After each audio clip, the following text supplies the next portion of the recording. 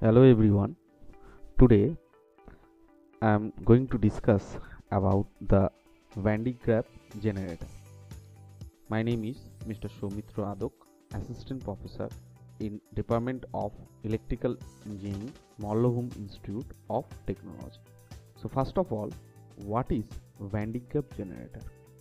A Van de Graaff generator is an electrostatic generator which has moving belt to accumulate electric charge on the hollow metal globe on the top of an insulated column, and it creates very high electric potential. It was first invented by the American physicist Robert J. Van de Graaff in the year of 1929.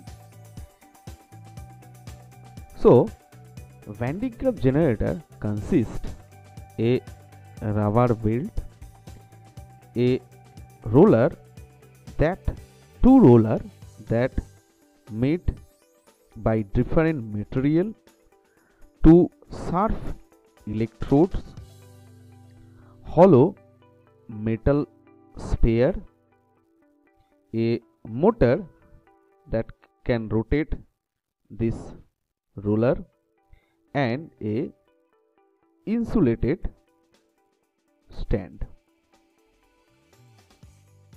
So how the Van de Graaff generator work? We know that when two materials are wrapped together, a flow of electron can be take place depending upon their turboelectric properties.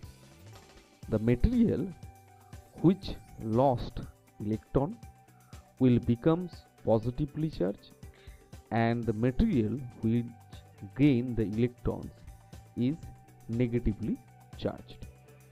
Now, in our Van de Graaff generator, when this motor is start, the belt at the lower inner portion of the belt capture the electron.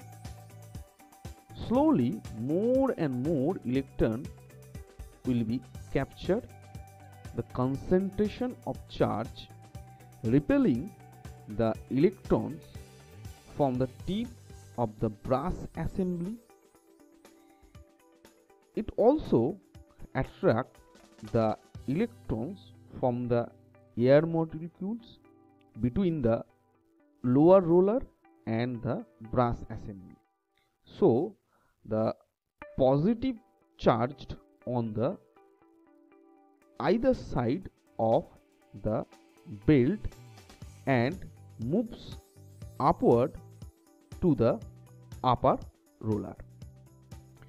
Now the upper roller repel the positive charge on the belt. The upper brass collect the positive charge on the belt, so the sphere takes all the charge and excess charge can spread outside of the sphere. And what are the uses of the Van de Graaff generator? In earlier days, actually that is very much used in particle accelerator. You must note it that Van de Graaff generator were one of the first method used to study the nuclear physics before the advent of better method to accelerate the particle. It can use in food sterilizing and also use in science project. Thank you everyone.